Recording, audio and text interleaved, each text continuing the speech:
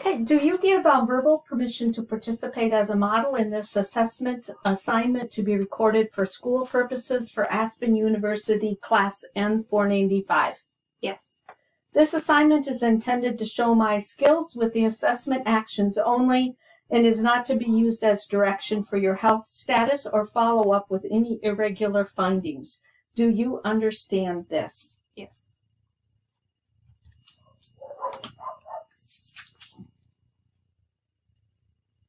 My name is Robin Hayden. I am an RN, and I will be doing a head-to-toe assessment as part of my assignment for health assessment. I will have you give your first and last name and spell your last name. Adrienne Hayden, Heiden. And your date of birth. 6/8/89.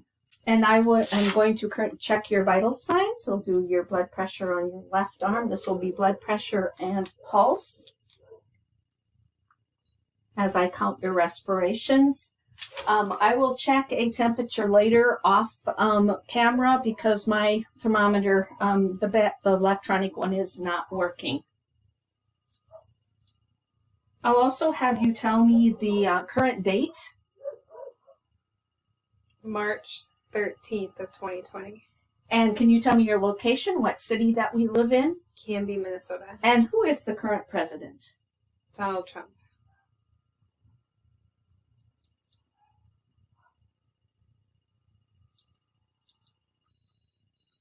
That blood pressure is 119/66 with a pulse of 69 and respirations were at 20.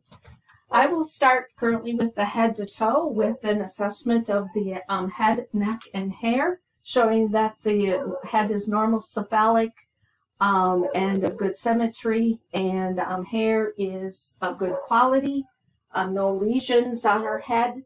And then I will proceed to the cranial nerve 8. I will have you clench your jaw and then also smile and frown and puff out your cheeks. And then also with your jaw clenched, I'm going to have you try to open up your mouth against my hand, which you can do with ease. And then I'm going to check the temporal for TMJ. I'll have you open your mouth.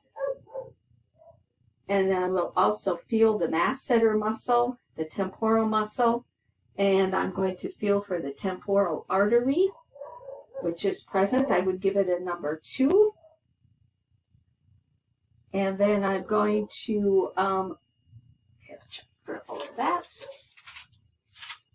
I'm also going to feel her maxillary sinus, any pain or pressure here.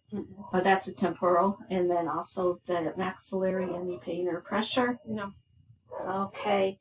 And then next I will switch to the eyes. Looking at the eyelids, there's no swelling. The sclera is white. Her conjunctiva is nice and pink. Her pupils are of equal size. And the next I am going to check cranial nerve 3 with the cardinal gazes. So I'm going to have you look at the actual pen, look straight ahead, follow the pen as I move it to the different locations, just with your eyes.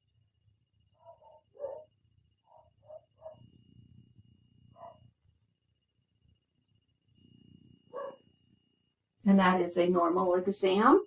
And then I am going to use the pen light. I'll have you look right straight ahead. I'm going to bring the light to the side and just check the pupil size.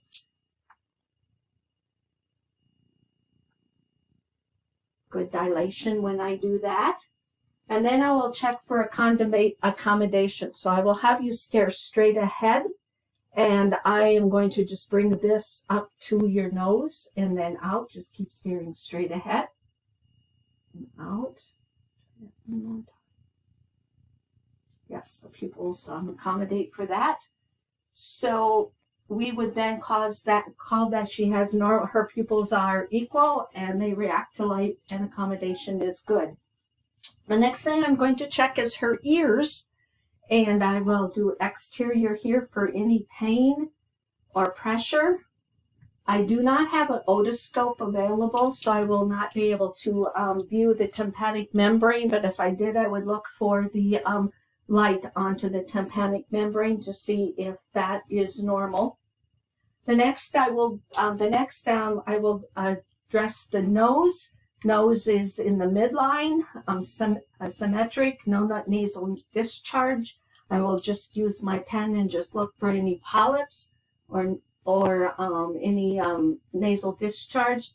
Then I'll also check for patency. If you would put a finger on one nostril and breathe in and out. And now the other nostril. Okay, are you having pain anywhere today? That is part of the vital sign that I missed at the beginning. No pain. And 0 would be no pain, and 10 would be the worst that you've ever had. Okay, and then I will check the mouth. Her lips are pink. They are not chapped or cracked. And then I will have you open, and I will look with the pen light for any lesions or anything in the mouth. I'll have you raise your tongue to the top, to the roof of your mouth. Nothing there. The next thing I will check cranial nerve 10 by having you say ah as you have your mouth open. Ah, Ah. ah. The uvula is midline, and she is able to say that. I will move on then to the neck and check for anything swollen. The trachea is midline. No swelling here. And then I will check her lymph glands. Start with the ocular here in front. She's had a little bit of a cold, so there is some mild tenderness back in here with the cervical and the occipital back in here. And then the low jaw and the submental, submandibular, and in here, and the clavicular, and back here behind the ear. And then I will feel for her carotid pulse. Good pulse. I'm going to listen for bruit, although I do not have a bell on this stethoscope. And I'm going to have you breathe in and then breathe out and hold. And then we'll do the other side. Sounds good. And then I will move to the upper extremities, and I will feel for her radial pulse. Good strong pulse. Good skin turgor. And she does have fingernail polish. But basically we can get a good cap refill. And then I will check for muscle strength. I'll have you squeeze my fingers and then put your hands up and push against me and pull against me. Good, strong. And then I'm going to just cheek feel in the elbow here. No clicks.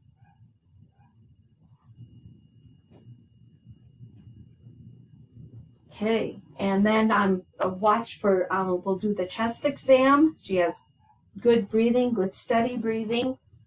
And then I will listen for the heart at this time. I'll start here on the right side.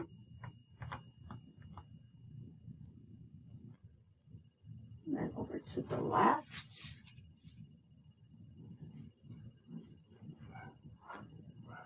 And then down here.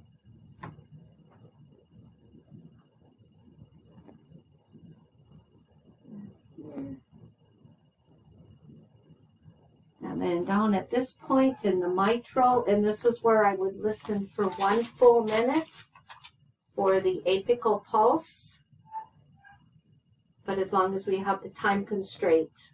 And the normal for an adult would be 60 to 100.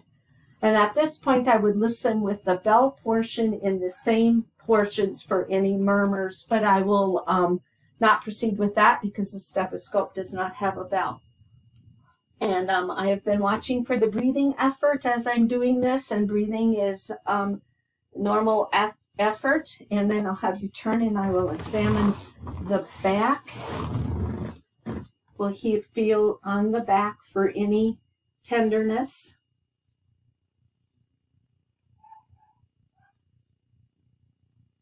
And then now I'm going to feel for the tactile fremitus. I'm going to feel in the same spots, and I'm going to have you say the number 99 as I move.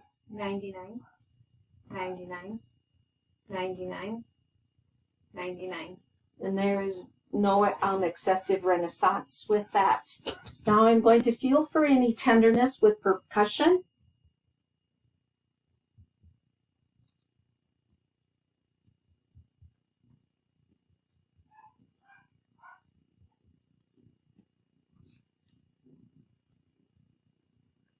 And that sounds good. And now I will listen to the lung sounds. I will start with the back. Since she has her back turned to me, I'll have you take a deep breath. And over here. And here. And here. And again. And here. And lung sounds are clear. And then I will have you turn to the other side or to the front, and I will listen to the lungs in the front too. Same technique up here with the apex, deep breath. And here.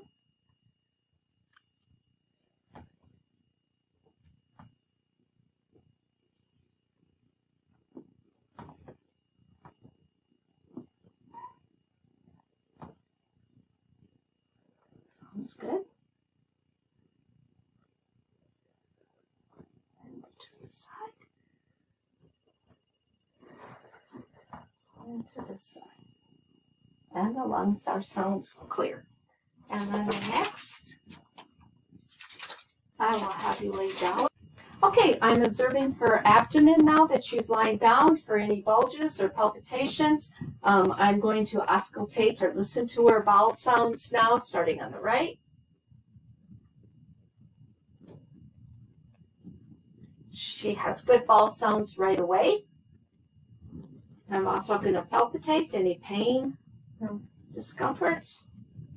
Okay. And then I'm going to have you go ahead and sit up. And then I will look at the lower joints for any swelling at the knees and at the ankles. And also check over her tibia for any swelling here. Turn this down just a little bit so we can see.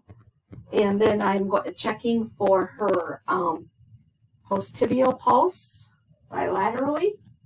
And they're present at it too. And the dorsal pedal are also present. She has on shoe polish, so I'm not able to, or nail polish, so I'm not able to check her cap refill at this time. I'm going to have her press against my feet or against my hands, and then also down. She has good strong strength there. And then I'm also going to check her reflex here, her patellar reflex. Good reflex, and also her brachial plexus reflex.